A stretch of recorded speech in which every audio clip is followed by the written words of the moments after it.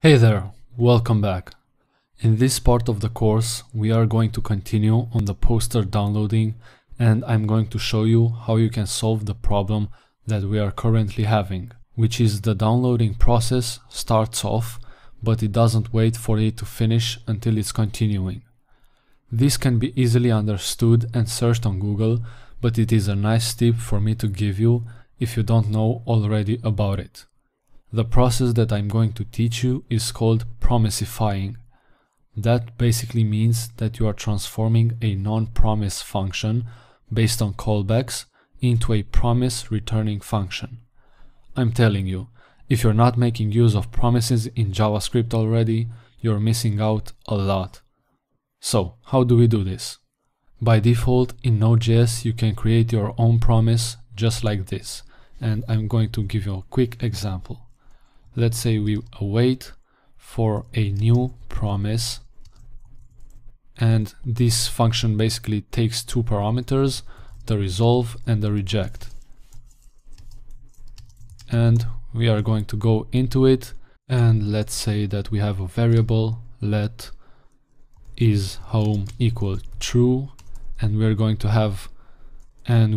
make a quick if function. If is home, then resolve with true. If not, else reject with false. So I want to test it out quickly, and I'm going to put this into a variable let test equal await new promise, and then let's put a breakpoint right here so that we can see what the test value is. Alright, let's run it quickly and see what we have. So let's check the test value, and indeed we have true. Why do we have true? Because we checked basically if is home is true, and it is, then I want to resolve the promise with the function true. If I'm going to put here, for example, a string, and I'm going to say 1, 2, 3, 4, 5 and save it and then run it again, this test variable is going to be 1, 2, 3, 4, 5. And let's see, and exactly like I said. Let's test it out quickly for the false and see what we have when it's rejecting. Let's put a message right here, and let's say it's false. Okay, let's test it out again. And now we have an unhandled promise rejection error, and that's because we didn't catch the actual error. The reject is like throwing an error, and we need to catch it. How do we do this? It's pretty simple. We wrap it around a try catch, and then we catch the error, and we're saying console.log error. And here, if we test again, then it should console log the it's false message. Let's try to do this. And exactly like expected, the reject is throwing an error, and then we're catching it and returning it to the console. Also, you can catch writing a .catch right here and checking for errors, and then console.log error. And we can remove the try catch just for testing purposes to show you that it works this way also. Let's try it again. And indeed it works this way also. But the thing is that I'm not here to talk about promises and teach you how promises work. This was just a quick explanation, and I would highly recommend you checking them out on Google to learn more about them if you want, because this subject is pretty big and I would waste a lot of time talking about them here. Let's go back to our mission and then start implementing this into what we need to accomplish. How do we do this? Basically, we need to wrap around this new promise thing into our stream request here. And let's start doing this right away. We are just going to copy this and put it right here. And then we are going to end the promise right here. Also, we can remove this because we don't need it anymore.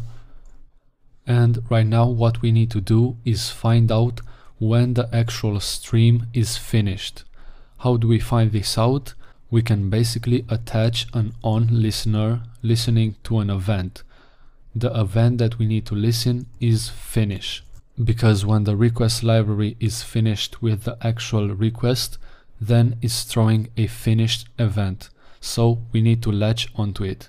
And now we are just going to open up a function, and here we can basically say console.log finished downloading the image. And here we need to specify the resolve, and we're going to say true, or we can let it empty because we don't catch the message and we don't make use of it. So letting it empty is okay. Alright, we can actually test this out and see if it works. Okay, so if we're going to run this, what we should expect is the actual scraper to go for the first movie, ask for the details, parse it, and then go right here, start the download, wait for it to finish, and then go and do that for the second movie again.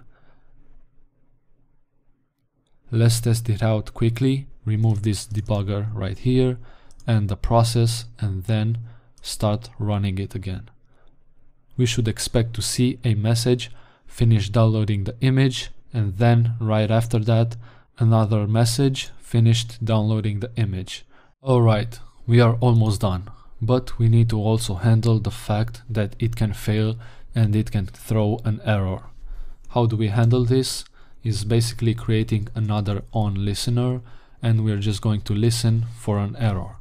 And then we have a function which takes an error parameter, and then we are going to reject the promise with the actual error that we get.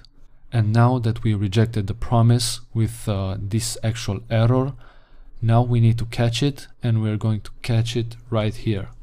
Dot catch, and then we're going to receive the error and console.log it. Of course, you can do something else with it, maybe retry, maybe store it into the database, maybe, I don't know. There's a lot of possibilities, but for this example, we're just going to tell you that an error has happened. And another thing that we do that it may be cool is just to specify what exact movie an error has happened to, or it's finished the downloading process. So we're just going to do this by replacing the single quotes with the backticks so that we can use this type of syntax right here. And I'm just going to say movie.id has an error on download, and then let's specify the actual error. And here the same thing, backticks, copy this part right here, put it right here, has finished downloading the image. Let's test it out again quickly and see what we have. The Silence of the Lambs has finished downloading the image. Gone Girl has finished downloading the image. Alright, so this is pretty cool. We accomplished what we wanted, but let me quickly input out an error just so we can see that the error handling works. And I'm just going to do that by simply changing a bit the URL so that it doesn't work anymore.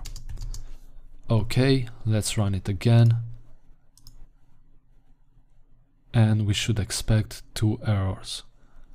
The Silence of the Lambs has an error, invalid protocol. Alright, so this way we know the actual catch right here works also. Alright, so we accomplished what we needed to do. Hopefully you learned something new. And yeah, let's wrap this up right here, and I'll see you in the next lecture. Thank you for watching.